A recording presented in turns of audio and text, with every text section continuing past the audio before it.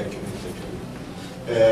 I'm Giuseppe Marulo, a PhD student from University of Pisa, and I'm going to present you the work which I worked with Professor Bettini and our research topic is in welded joints under multi-axial loads. In some previous works, we presented the results of in-phase and out-of-phase loads to a welded component. Now, in order to compare the effects on fatigue life of different histories of torsion and bending loads, we are working with block loads where we actually separately torsion and bending. In all these cases, the damage is calculated thanks to the minus rule. The linear damage accumulation rule was firstly proposed for variable amplitude loads, but its use is extended by several codes, also in case of multi-axial loads with constant amplitude, but different kinds of loads acting at the same time. So here we have an outlook of all the tests. We have in-phase, out-of-phase, and two kinds of block loads, varying the load sequence. In the first case, we have first bending, and then to a fixed amount of the fatigue life, and then torsion till failure of the specimen. A second kind of test is simply realized changing the loading order. So we have first torsion and then bending till failure. This is the specimen we are talking of. It's a pipe-to-plate joint, and the two components are fixed to a fillet welding. The pipe has a diameter of 64 millimeters and a thickness of 10 millimeters. The plate instead has a thickness of 25 millimeters, and the nominal dimension of the welding is 10 millimeters.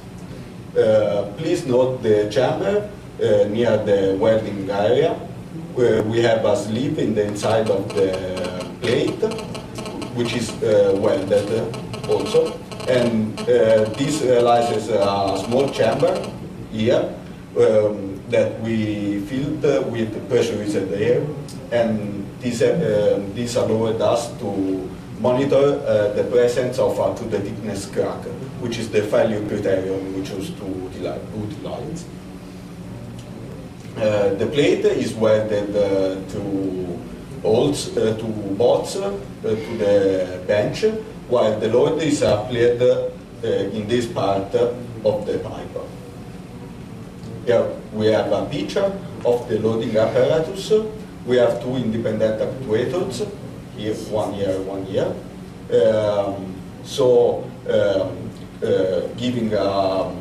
Given a value of the two loads, we are able to apply both bending and torsion, and we can also apply in-phase and out-of-phase loads with any phase angle between the bending and torsion moments. In these pictures, we have the loading apparatus. Here we see the supports that prevent the vertical load to act on the specimen, and we can see the lever arm that connects the specimen to the two actuators. On the left-hand side, we have the crack monitoring detection system. So in this part of the specimen, we have it is connected to a pressurized air system, and we have a pressure monitoring system. Basically, when a crack appears in the specimen, the pressure goes down, and so we are able to stop the test. So we have this one is the normal stress on the welded zone, and this one instead is the shear stress. We can decide any kind of sinusoidal form for these two loads, and any phase angle between the two. So we fix these constants here. From that we are able to decide the two loads of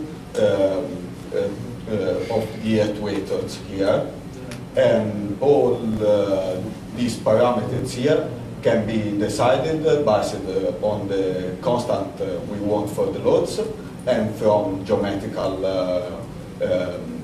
from the geometry of the specimen. For a more detailed description of the mathematical equation, you are referred to the paper in the end of the page. This is a resume of the in-phase of out-of-phase tests. We choose to apply two different ratios of sigma and tau, of 0.88 and 3.25. And we also applied the loads with two different load ratio, 0 and -1. In total, we have 26 tests in phase and 20 tests out of phase with a phase angle of 90 degrees, which is thought to be the most damaging situation. For the block tests, instead, we took the results from aniaxial tests, and we decided to utilize a ratio between sigma and tau of 0.88 and a stress ratio of 0. We imposed a life of about 1 million cycles in torsion, and then with this assumption and this other two equations, we were able to decide the loads to give to our tests. We also decided to have two different lengths for the first block of 0.3 and 0.45. The second block, as I said before, it was the tip failure of the specimen. Here we have some pictures of the mechanism of failure of our specimen. In bending, in this side, we had different kinds of failures, starting from several parts of the welded zone. In torsion, instead, we had mostly failures from the weld root with the classical rooftop shape. Under combined or block loads, we generally had failures from the weld root, and the shape was quite simple without the rooftop. Here we have the results of the block tests. In this graph, on the vertical axis, we have the total damage according to the linear damage accumulation rule. And in red, we have the bending load, and in blue, we have the damage produced by the torsion load. So the first group of three tests has the first block load of 0.3 in life in bending, and it was tested in torsion till failure. The second block has the second three tests have the first block of 0.5 also in bending, and then torsion till failure. and so on.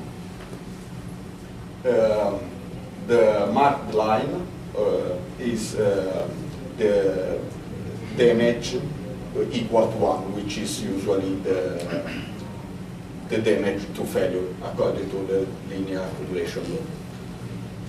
The results of our tests, as you can see, we found out that most of the specimen endured damage greatly bigger than unity, till in some cases also bigger than 2. We found no relevant sequence effect because there is not big difference between the different blocks. And we also observed that the scatter, the dispersion of data is quite big, even compared to welded joint, the multi-axial combined load or uniaxial test. So this is our other results. The green ones are the one I just told you about, while the red ones are the results of in-phase loads, and the blue ones are the results of out-of-phase loads. On the vertical axis, we still have the total damage, according to Miner's rule. As you can see, the in-phase test showed an average damage of 0.5, which is in good accordance to the suggested value from the International Institute of Welding. The out-of-phase loads showed instead an average damage of more or less 0.2. Also, this value is in good accordance to other tests performed by other researchers. While the block test showed an average damage of more or less 1.8, which is much more. So the conclusions from the block tests, we have almost the test with the damage greater than unity, and in some cases greater than 2. We found no relevant sequence effects in our test, and we had a great scatter if compared to the same results with different loads. Comparing the results from in-phase, out-of-phase, and block loads, we are able to say that in-phase and out-of-phase loads shows damage smaller than unity. In particular, in-phase, the damage in phase is almost 0.5. Out-of-phase is almost 0.2. The block loads instead have greater endurance in damage, more or less 1.8. Our activity is still going, and we are performing tests with shorter block lengths and more blocks. So we have more combinations of more possible combinations. Thank you for your attention.